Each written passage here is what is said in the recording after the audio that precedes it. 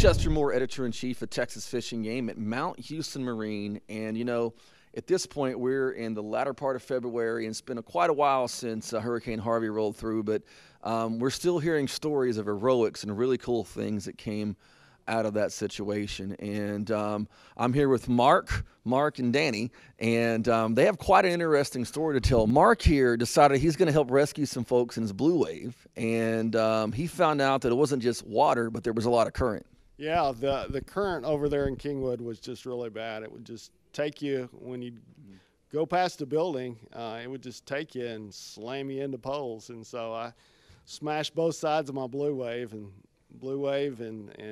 Danny at Northwest Fiberglass really helped us out and fixed it back up. Now, what did you think when he called? I mean, I know you guys are a family-owned operation. You guys have like to have great customer service. What did you think? We're going to help this guy out for sure because he's out risking his life helping other people.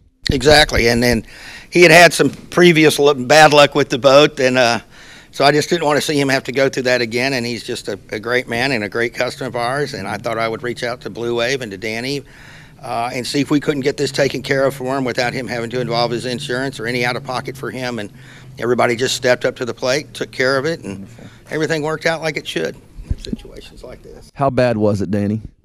It was pretty bad. It was broken on both sides where it had gotten up against a light pole and up against a tree. Pulled the rubber loose, pulled the deck and hull apart. It's nothing we can't fix.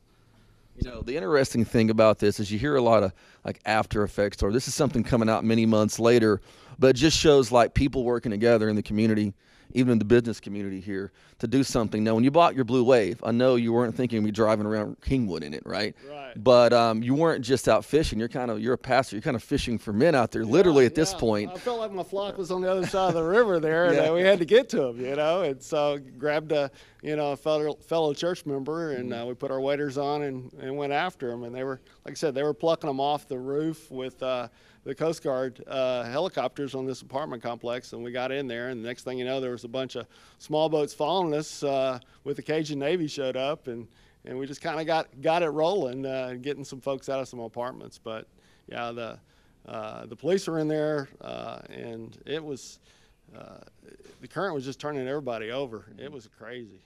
Yeah, it was a really interesting scenario. I was in Orange, and we had the same thing happen just about a day and a half later when everything kind of went down. But we're glad we're all still here. And I bet you would love to hear from Mark, but probably not wrecking his boat again, right? Pretty much, you know. It's nice to just get a picture of him one time or bring by a fish and go, look at this I caught. All right, well, thanks. What a great story. People working together.